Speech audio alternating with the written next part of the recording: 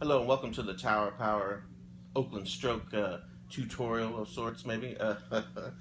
This is just a classic, vintage, textbook, blueprint funk from Tower Power.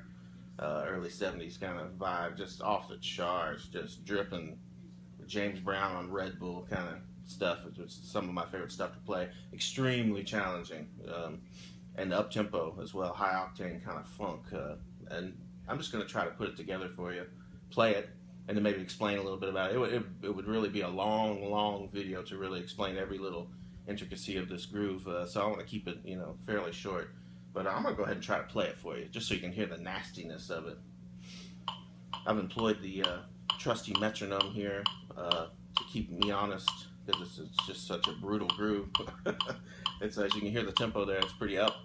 This is on, looks like a $132, if I'm reading that right. 132 is where the tempo is. And so I'm just going to go ahead and try to play this for you, so you can hear the nastiness.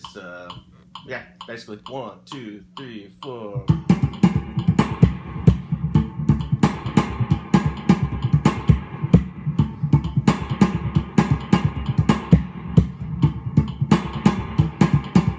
I like it already.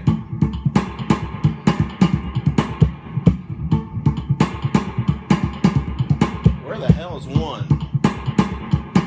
You're asking.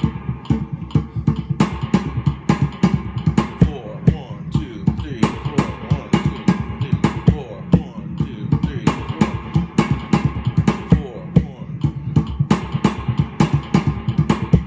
How about some bass, please?